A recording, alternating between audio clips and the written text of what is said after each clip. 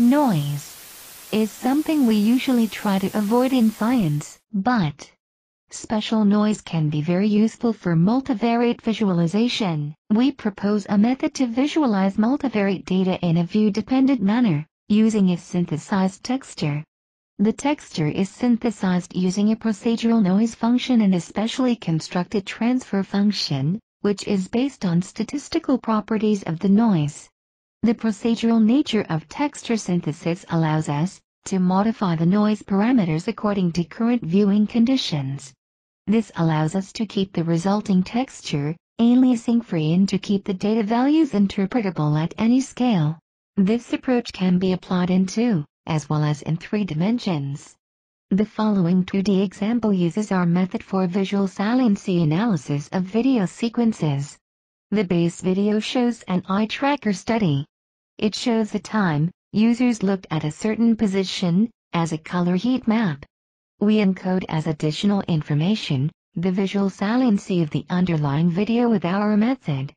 High texture frequencies and thick lines indicate a high visual saliency. Note that the level of detail increases when the user zooms in. We can also encode 2 additional secondary values with our method. This example shows the color-coded temperature of the world's oceans for 10 days. Additionally, we show the precipitation density encoded as texture frequency and line width. The texture orientation is defined by the moving direction of the precipitation data.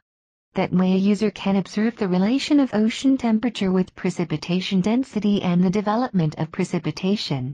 Our method is view-dependent and adjusts automatically, depending on the current window size and zoom level.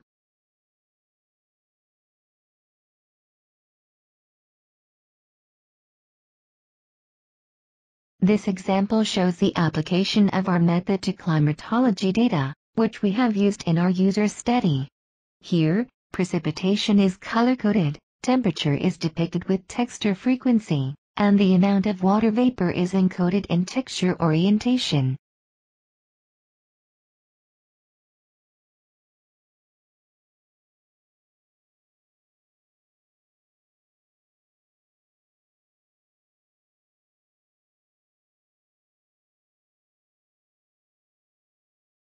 Our method can also be used in 3D. In this example, we show the isosurface of one-time step of the simulation of fuel injection into an engine, and additionally its surface uncertainty.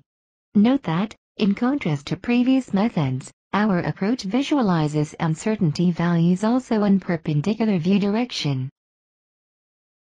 Thank you for watching.